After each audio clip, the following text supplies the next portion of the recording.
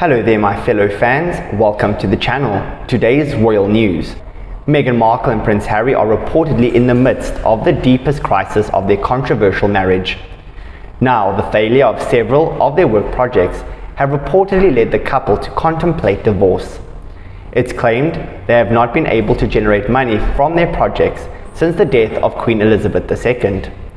Given the growing rumours of separation, the British press has begun to speculate what the economic agreement could be for the American actress, and it is even rumoured that there is a prenuptial agreement that would send a fortune in the way of Markle. It's claimed the agreement did not go down well with King Charles III, who did not agree with the pre-agreed amount. The alleged clause reportedly stipulates that Meghan should receive $80 million for the support of their children, Lilibet and Archie. This economic issue would not only be the complication in the divorce, given it would be Harry himself who would have full custody of the children. And this is something Markle does not agree with, so she would also try to fight for custody of their children. Custody would be the main bone of contention in a divorce.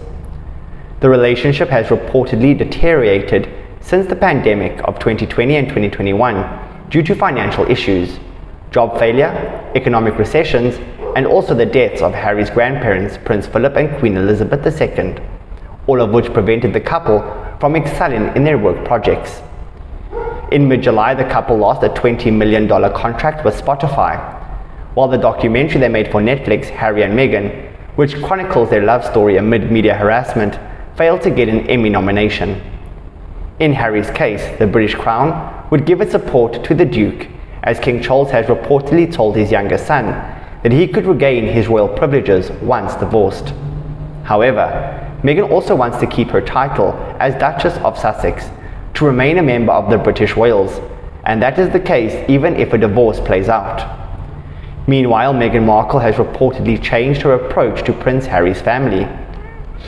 According to People, the Duke is finding the ongoing tension between him, his father King Charles, and brother Prince William very difficult. While the couple previously took aim at the royal family through their Netflix documentary and Harry's explosive memoir, Meghan wants to move on from all that drama. A source told the outlet that Meghan has taken a much softer approach about Harry's family. The situation with his father and brother is still very difficult for him, the insider explained. Meghan is always supportive of it though. She used to be negative about it. It seems she has kind of moved on now.